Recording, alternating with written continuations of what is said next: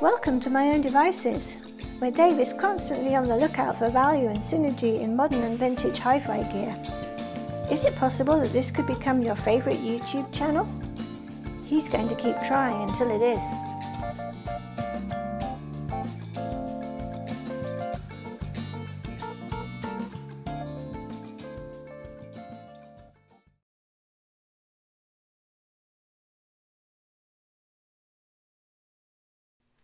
Nostalgia.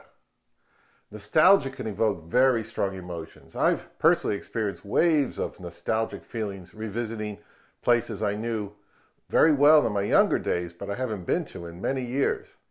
Sometimes nostalgia can hit a person when encountering a favorite toy from childhood, a piece of clothing, a video game, or a record, or a sporting memory.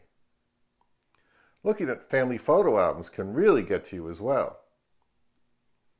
People love to look back into the past and recall all the interesting and wonderful people, places, and things they've experienced.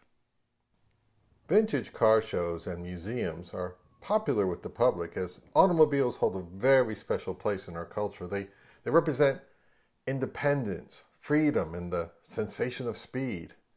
It's a beautiful combination of form and function that has the ability to transport us to new and exciting places. Cars can be a vivid expression of our personality, values, and ambitions. And like fashion, you can wear a car like clothing in a way. Cars and trucks can also be appreciated as amazing feats of technology and engineering. And old cars like these remind us of how wonderful things were in the past, and at the same time, how far we've come. Vintage cars, motorcycles, bicycles, toys, cameras, and electric gadgets can really evoke strong feelings of a simpler time when new technologies were fresh and exciting. And for a certain small percentage of individuals like me, remembering my first good hi-fi system brings back extremely fond memories. After getting my first part-time job, age 16, and earning the minimum wage of $2.25 an hour, my first goal was to save up to buy a decent hi-fi system. The $75 mostly plastic Emerson all-in-one wasn't getting it done anymore. I visited a local hi-fi dealer, and the well-seasoned salesman showed me a respectable system priced in the $600 to $700 range, a princely sum in the 1970s, and I was only taking home under $50 a week, so it took a few months to save up. The salesman suggested the 25 watt per channel Marantz 2225 receiver, a belt drive Technics SL-23 turntable with a Goldring cartridge, and a brand of speakers I'd never heard of, Hartley.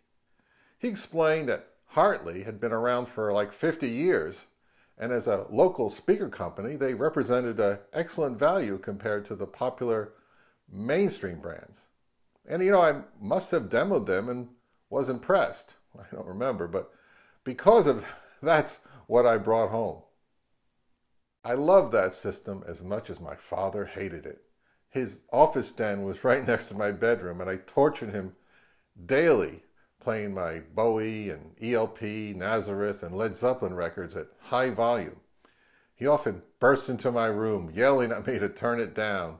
Man, he was real square. This system got me through the last couple years of high school, and then I hauled it and my record collection to art college in Philadelphia. I was one of only a few students in the dorm who had a decent hi-fi, so my small room hosted a number of parties during my freshman year. After college, I moved back home and started to pursue a career as an illustrator. And I decided at some point, after I saved some money, to upgrade my gear. So I sold off that old system, and I unfortunately made a series of horrible hi-fi mistakes until I bought a system of Hafler separates, a Luxman tuner, Ohm Walsh 2 speakers, and a Thorens turntable. Fast forward almost 40 years, and then I see a Technics SL-23 turntable for sale locally. And suddenly, I get that feeling of nostalgia, and it overcame me, and I had to buy it. It's kind of a budget model Technics, not the one of the more desirable and pricier direct drive models like the SL-1300, but pretty good. Very reliable, semi-automatic belt drive, rock solid speed, and has a smaller footprint.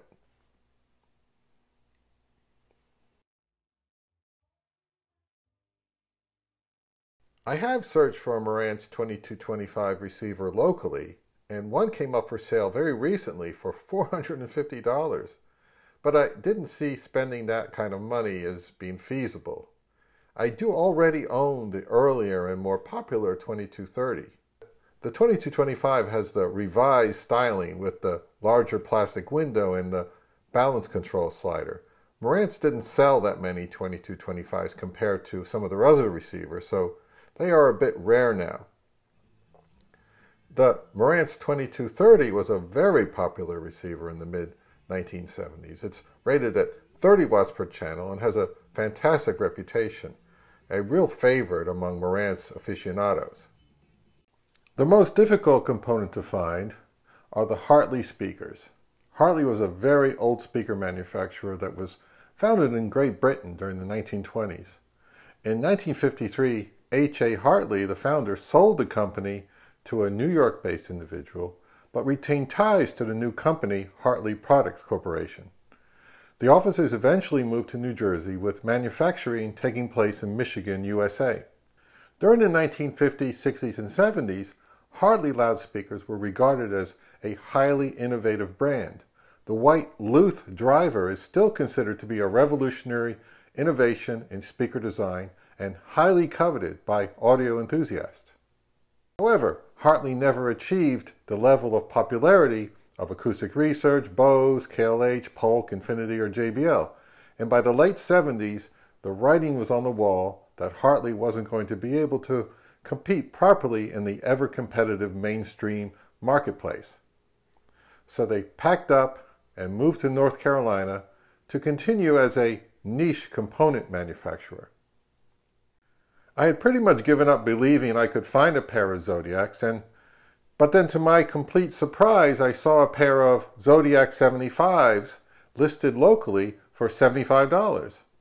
And from what I recall, mine were the Zodiac 76s, but looking at old issues of Stereo Review magazine, the Zodiacs remained mostly unchanged from the 74s to the 78s. Only the price went up. It's hard to really know, as there is scarce information about Hartley speakers online these days. Unfortunately, I didn't do an adequate testing of the speakers. I guess I was too excited. And when I hooked them up at home, the right tweeter was blown. Unfortunately, there's no model number stamped anywhere on the tweeter. I understood it was a Philips-made model, and it took a bit of time to find a vintage one that was visually similar to mine. And I bought one that looked correct on eBay, but when it arrived, I could easily see and feel that the magnet of the original is noticeably larger and heavier than the replacement. But since it fits the hole, I decided to try it out anyway. And it sounds okay, but it's a bit more rolled off in the high frequencies compared to the left one. So it's not perfect, but acceptable under these circumstances.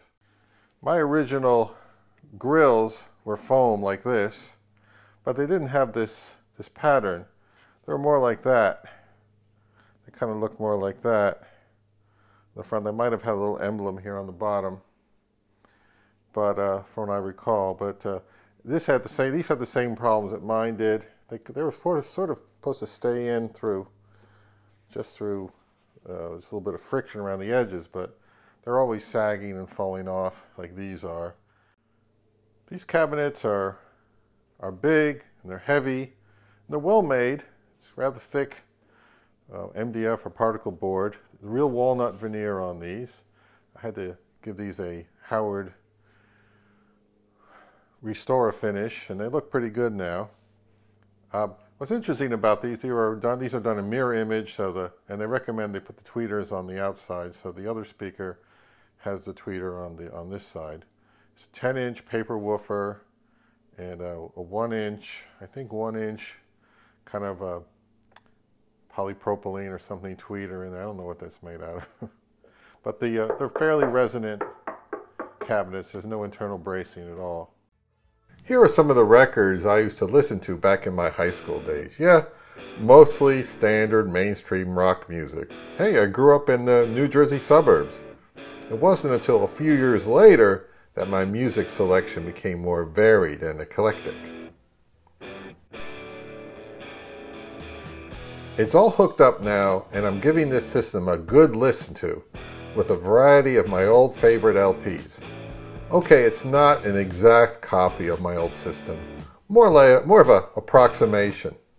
The turntable is identical, but I don't own a Goldring cartridge, and I have no idea of which model it was anyway. The receiver is not the same. It's a couple years older and 5 more watts per channel, and the speakers are very close, perhaps a year or two older. Well then, what's my verdict?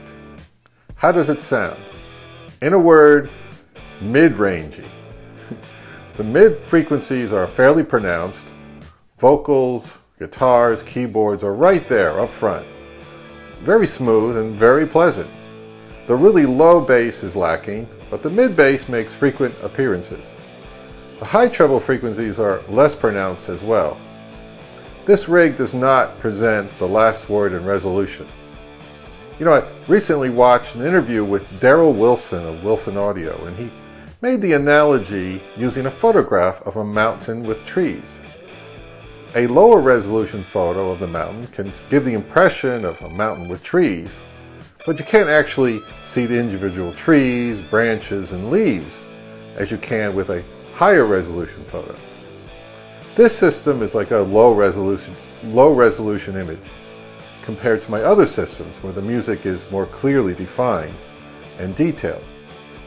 Can you enjoy a lower resolution image? Sure, as long as it's not overly dark, overly bright, or too contrasted. The resonant speaker cabinet does add noticeable coloration to the sound, and it makes me wonder if adding some cross bracing would improve things a bit. It definitely sounds vintage, and it's not at all unpleasant to listen to. It probably sounded a bit better when it was all new and fresh, rather than almost 45 years old. Does it still rock? Yes, it does. Remember, by 1977 standards, it was a respectfully good entry-level hi-fi system. We're all a bit spoiled now, as the quality of entry-level gear is so high in comparison. Maybe it's not as great as I remember it, you know. In life, that's often the case. Thank you for watching all the way to the end, and please don't forget to like and subscribe if you appreciate this kind of stuff. Thank you.